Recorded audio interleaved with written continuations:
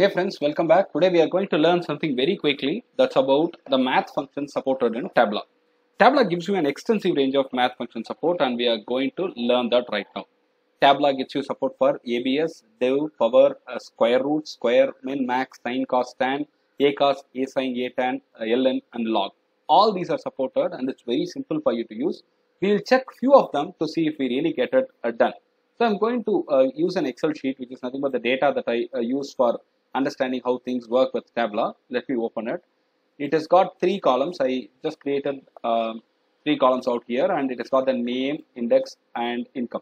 You can see that it's got some negative values as well. Purposefully it is included. It has got income which is all perfect positive values and it has got a field where the name is also available. Now I'm going to connect this. I'm going to export this to Tableau first. By now I hope you should be familiar with this process and it's pretty easy for anybody to understand. So it's all done right now. Let me go ahead to the worksheet. Let me get the chart available for us to visualize. I'm taking income and index in the row and I'm putting the name in the column. So you could see that the index has got negative values out here, -1, -2, something like that, and it has also got some positive values which is highlighted. The income is all positive. Now what are we going to do? We are going to use the math functions and let us take first, we can go ahead with ACOS. Maybe how do we test if ACOS is working? Just go here, ACOS, you can type ACOS, open the bracket, and which field do you want to have ACOS done for? Index is the field that I want. So I can type index and that's all, it's done, close the bracket. The moment you do that, you get the ACOS values for the index field.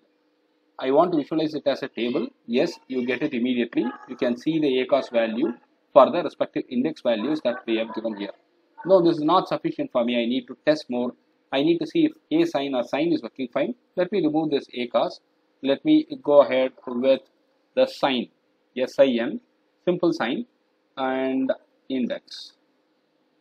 Now if you could see, I need to close the bracket properly. Once it is given, I get the sine value reflected and we can go to the table format to visualize it quickly.